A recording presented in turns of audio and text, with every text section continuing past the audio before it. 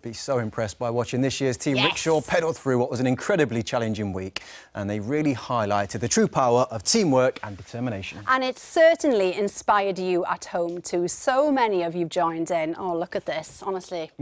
Here's little Albie at his nursery in Bristol, who set up their own rickshaw challenge. Look Go on, at him Albie. go. That is the cutest thing I've seen. And then we've got Max Cobner as well from Brimpton, who started cycling at home too, and he's raised over £1,000. Great work, Max. Thank you so much. What an effort, isn't it? Absolutely incredible. I mean, well done, Max, and well done to everyone for getting involved. In a moment, we're going to be talking to Matt and Team Rickshaw. But first, here's how the challenge unfolded and how they all didn't just go the extra mile, they went the extra 500 miles. Here we go! The incredible young people taking on Rickshaw 2020 were Lewis, Rosie, Sarah, Owen, Jim and Lauren. Because of the global pandemic, our route this year was based around the famous Goodwood estate. Jim, who suffers from a rare autoimmune disease, was first in the saddle. That was the first corner taken at Goodwood, like a pro. Yeah. Felt amazing to start the challenge and to be part of the team, but I did struggle with my back. It just started burning a bit then. We can just stop if you feel like you want to stop. No, I can make it round. I made it round with the motivation of the team. Take your applause, my man. Get in, son. But the pain got worse, forcing Jim to pull out of the challenge. And just when we were coming to terms with being a rider down, there was more bad news. A member of the film crew tested positive for COVID-19 and the whole event was put on hold. But that doesn't mean the challenge is off. We're just virtually going to rack up the miles. Come on, we can do this. I just hit 10k. 10K. 7 miles. All week, we were up early and pedalling as a team. I'm a bit out of breath, oh my goodness. Throughout the week, it wasn't the easiest for me. It took its toll on my legs, but then as I got more into it, it became easier. My leg is a bit pain, but I'm good. Hard legs isn't enough to stop me from fighting on. It was going to be the 332 miles. Oh, we smashed that, Michael, already. Well, Land's End to John O'Groats is 603 miles. That's the plan now, so we're going to crack on. Come on, Team Rickshaw, let's do this! And the support was incredible. Some of it from familiar faces. You are so inspiring. Lauren, I was so impressed when I was told that you're a singer as well. The message from ABBA was very special. I can't believe it happened. I'm still in shock. Yo, what's up, Owen? Just thought I'd say how proud of you I am. Yes, I was one of those people who made me feel a lot better because when I was going through tough times, I would watch his videos and he would make me smile. Peace. The total this year is 4,750,890. Feel good to be raising money for children in need, so other children can benefit the way I can benefit. I hope it's just been a week to remember, and it's one that I'll never forget. If you put your mind to it, you can do anything. I am more resilient than I thought I was, and it was just amazing to see my physical strength go up like it did. It was the best week of my life and I'll never forget it. To be part of the team, it was absolutely amazing and an unbelievable experience.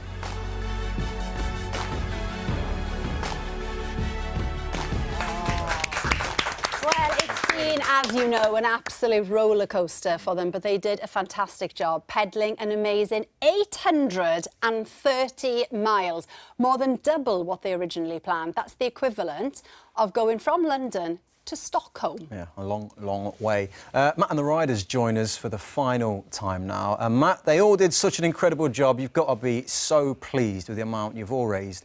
But you've got a new total for us, I hear. Well, yes, we have. I mean, I'll be honest with you, right? Off the back of that little film that you just played there, the thing that I am just so delighted about is the fact that all the riders had such a great week. You know, I was heartbroken when I thought, that's it, everyone's got to go home. And, you know, how are we going to be able to give them this opportunity, this experience of a lifetime? Well, thankfully, because of the way that it played out, and because all of you amazing people, and I say amazing because I am going to give you another total now, and because you all got behind the cause, and because you've seen it in previous years, you knew what this was about and how life-changing it can be. And I thank you from the bottom of my heart, because the total now stands at an incredible 5 million. Wow. 295,000. Oh my goodness. Honestly, I am just floored by your generosity in this year. I mean, it's so difficult for everybody, and I just want to thank you all personally, but I can't, so I'm just doing it here now. Oh, Matt, I want to give you a hug. It is fantastic, and also brilliantly, you led them again this year, and a lot of that total is down to you and your hard work. I know you don't want to talk about that, but of course it is. Well, listen, it's a big part of my life. It has been for 10 years. I'm incredibly proud of it, and I am amazed that we managed to get it going for the 10th year. Yeah. I do actually want to thank Goodwood massively, because they were just incredible. And they said to us, look, you've got the whole use of the estate. Do what you want. You know, we had a lockdown thing set up. Sadly, one thing led to another, and Paul Collin was amazing. His safety that he put in place protected everybody. So thank you on behalf of all of our families that you managed to keep safe too. Brilliant. Well, we spoke to some of you last week. So now then, we haven't spoken to you, Lewis. So hello. Brilliant effort. Fantastic. And for you, you were trying out a new prosthetic leg as well. So how did that go? And hopefully it didn't put you off cycling. Well, it was a bit of a weird one. It was a learning curve for myself as well as everyone that was around me. But yeah, it kind of just fell into place quite naturally. And as the week progressed, it just became a lot easier and more natural for me to just carry on cycling. Yeah, well, it certainly didn't hold you back at all, did it?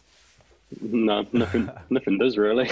Good. Sarah, you celebrated your birthday on Saturday, didn't you? And of course, your dog Waffle was keeping a close eye on you, wasn't she?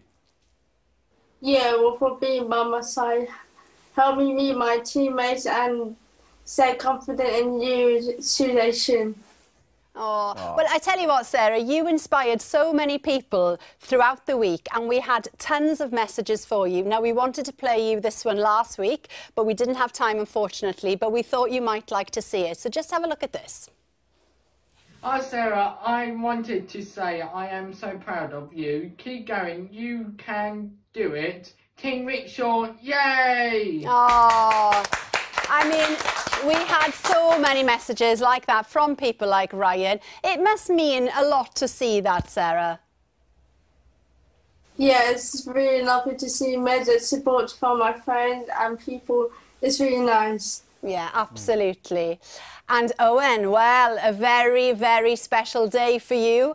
What a start to your 15th year. Happy birthday, Owen. Happy birthday. What a way to celebrate it, live on BBC One. Have you had a great day so far?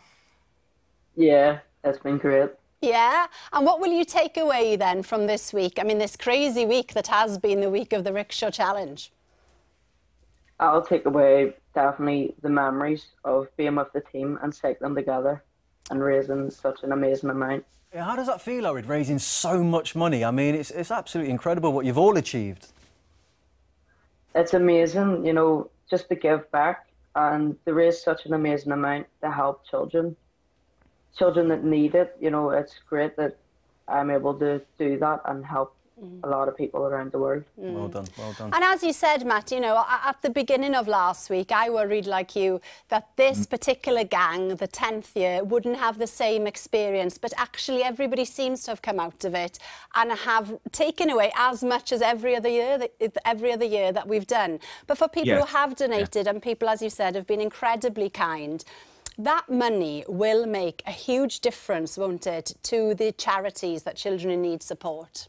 Well, Team Rickshaw are a perfect example of what that money can do, and how, you know, just brilliant individuals, and they've turned out the way that they have, and they're so inspirational because of all of that support that they've had through the years. And, you know, I've said it and I keep saying it, it's so difficult to be asking in this difficult year for support, and I don't want people to think that we're not grateful when we ask for it one more time, but basically, if you haven't got round to donating this year, then there is still time. And I'm saying all of this with my children in need hat on as well. So if you can donate 5, 10, 20 or 30 pounds, all you have to do is text the word 5, 10, 20 or 30 to 70701. But please don't think that we're not grateful for every single penny that we've received this year, because you have blown us all away. Thank you once again. And text will cost your donation plus your standard network message charge, and 100% of your donation will go to BBC Children in Need. You must be 16 or over, and please do ask for the bill payer's permission. And for the full terms and conditions and more information, or to donate any more, you would like to go online, go to bbc.co.uk/Pudsey. Yes, well, I've enjoyed our catch-ups all week. Thank you so much from the bottom of our hearts. Matt, thank you so much for all you've done, and to the rest of Team Rickshaw 2020. A huge achievement.